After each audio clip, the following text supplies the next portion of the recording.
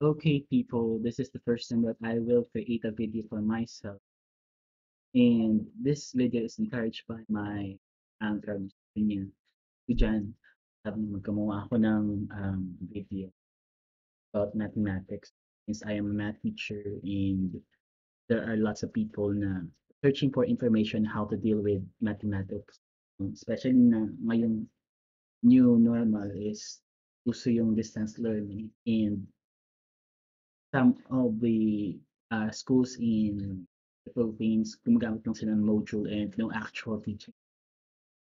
Puro module lang sila. Mahirap naman intindihin yung module lang sila-sila lang. And of course, there are also some parents no na medyo nahihirapan silang ituro yung mathematics sa kanilang mga anak. Siyempre, bukod sa busy sila is medyo matagal na nilang napag-aral.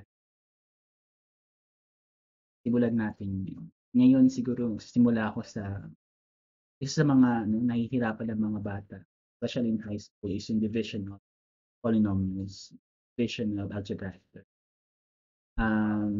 Sige, I will just post this video and babalikan ko kayo. Okay, yan, I'm back.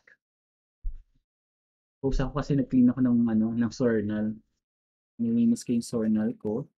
Because I will be using this. I'm actually using a OBS Studio. I am using a Wacom pen and this Sorno software to actually demonstrate how to divide this polynomial term.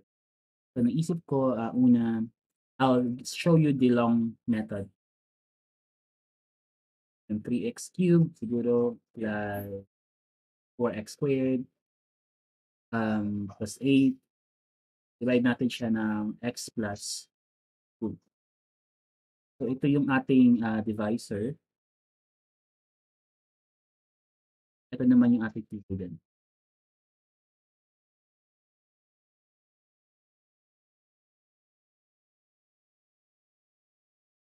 Nakalimutan ko na kung P o D ito, pero the divisor and the dividend. So, una, long method,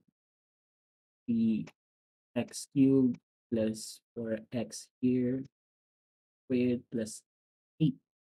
I-divide ko siya by x plus 2. So, when it comes to division of these terms, ang una kong titingnan is yung first term nito at first term ng kabila. And I can see that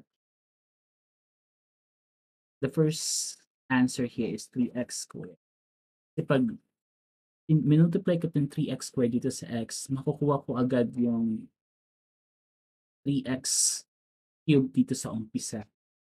So I will subtract this one, no? Of course, ito pa, plus 6x squared. Yan. Subtract it, this will be cancelled, and 4 minus 6 is negative 2x squared. The next term is, that should be, no? Should be x, but wala tayong x term. So, siguro I will just proceed with it. So, minus 2x na nakita ko. Minus 2x is 2x squared, negative minus 2x. Yan. Tapos, next is minus 4x. Yan. Kasi negative 2x times positive 2x is negative 4x. And we will subtract this one. Subtracting a negative number to a negative number, magiging positive ito. It's like adding a positive 2 here. Maka-cancel out ito. And of course, this will become positive 4. We'll just bring down the 8 over there. Yan. Naisip ko ay 4. Positive 4. 4x. Ayan, positive 8. So if we will subtract this, cancel, it will become 0. Kapag 0 na yung nasa dulo, yun na yung ending ng ating division. This is the long method. But you can actually divide this using the so-called synthetic division. Mas madali siya. So, it depends siguro sa gumagamit. Synthetic division. Kapag synthetic division, ang kukunin lang natin is siyempre ito. We have to equate this to 0. So x will become negative. Ilalagay natin dito. Negative 2. And of course, the terms, no, kukunin lang natin is yung kanilang coefficient. For example, 3x cubed siya. So it's 3. Next is 4x squared. So I have 4. Although hindi natin nakita yung x kasi 3, 2, no, yung x raised to 1 natin ay, so I will just write it as 0.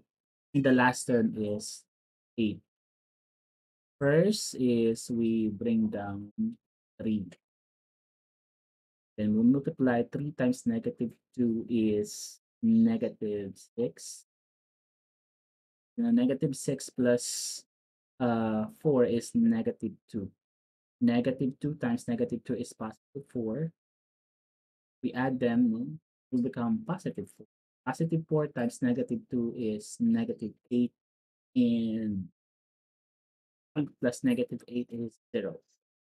So, anong ibig sabihin ng mga numbers nito? Meaning, no, ito, yung remainder natin. The remainder is 0. Ito na lang kukunin natin yan. So, this will become 3x squared. Since x cubed tayo nagsimula, divided by x, bababa lang siya ng isang letter. So, next is 2x. And then, the last one is plus 4. So this is one of the fastest way to solve this kind of problems in mathematics. Are they the same ba result with, is the same result ba with this one? Apparently it's yes. Long division, synthetic division. As long as your knowledge can handle it, your brains can handle it, madali na naman siya intindihin. Long method, synthetic division. They will just give you the same result. I hope na nakatulong ako somewhere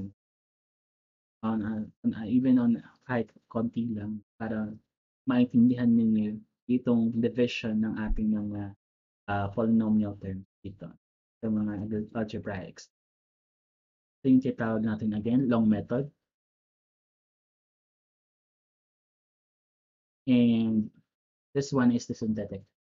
So that will be all. Thank you.